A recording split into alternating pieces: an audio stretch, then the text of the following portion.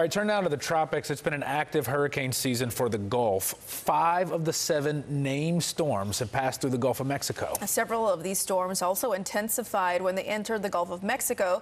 So here with more on that climate change and how it impacts those strongest storms is ABC 13 meteorologist Elise Smith. Good evening. Yes, one of the key ingredients for rapid intensification is very warm water and how deep that water extends below the surface of the ocean. And one result of our global climate warming is those warmer than normal water temperatures in the Atlantic, Caribbean, and Gulf of Mexico. And our partners at Climate Central show that it's not just the rapid intensification process that's becoming more prevalent, but the extreme version.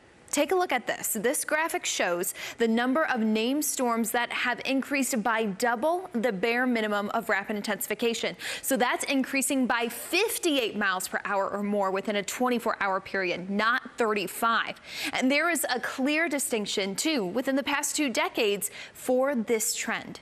Yet, researchers agree that this science should not overshadow the impacts that hurricanes bring and the threats they can pose.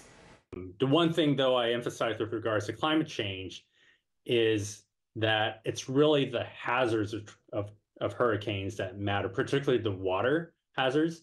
Obviously, rapid intensification relates to how the winds increase drastically over a short time, but the hazards that really climate change affects are the water hazards, the storm surge because of sea level rise, the fact that a warmer atmosphere holds more water vapor.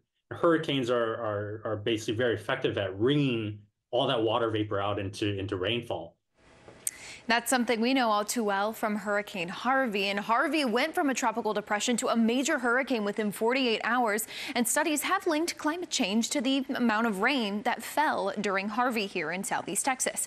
And while conditions that favor rapid intensification, yes, they could become more prevalent in the decades to come. Remember, it's never a guarantee that every single storm during hurricane season will rapidly intensify.